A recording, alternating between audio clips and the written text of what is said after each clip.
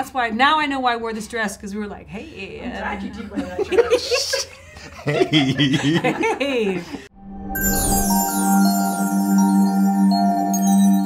Talking about it, you know, this is you. I know are not a fan of doing scary films. I don't like being scared. Yeah, I don't either, by the way. I don't like Me either. But you wanted to do this, and I found it really interesting. You said that you connected with the idea of it being like a love story of how family came together in unexpected ways, and that was something obviously that your life story has connected to. Can you tell us a little bit about that? Most families start off through blood, and the family that you end up with often is a combination of many things. It's not just the, you know, from your parents come, you know, family is a beautiful thing, and I think in times of tragedy you realize exactly who your family is, and it doesn't always end up being the blood.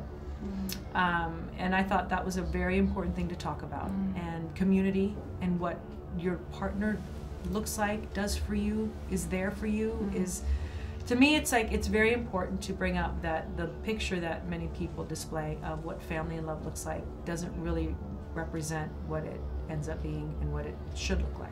And you can find your own version of what family looks like. You know, you've chosen that and built it in an unexpected. You probably, as a little girl, didn't think it would be like that, and yet you found the perfect family. It's better than anything I imagined. You know, it's what you feel. It's not what you imagine. It's what it makes you feel. Selfishly, it's about what I feel every morning or every night as I go in a stalker way, watch my children sleep and tell them I love them, and just keep telling them until they say it in their sleep. And I know how their eyelashes curl or what their fingernails look like. You know, I memorize things, and I go, I never thought I could feel that deeply. And that's, in a selfish way, that's what you want to aspire to. But that's also, you know, his line, you got to love them as though one day you're going to lose them. It's true. You just go, I know. It's a scary thing to love something that much. It is. Very beautiful. Yeah. You keep it. I keep it in my heart. I always feel like it could be taken away at any point, and it makes you not waste a second. Yeah. Well, sometimes a second. Hopefully you can get to that place in life where you realize that it's that fragile. Most people waste. I wasted a lot of time. Not once I had my kids. There's moments that I wish I could get back and do better, but I wake up every morning and just say, let me be a better mom and be more present, and and I screw it up.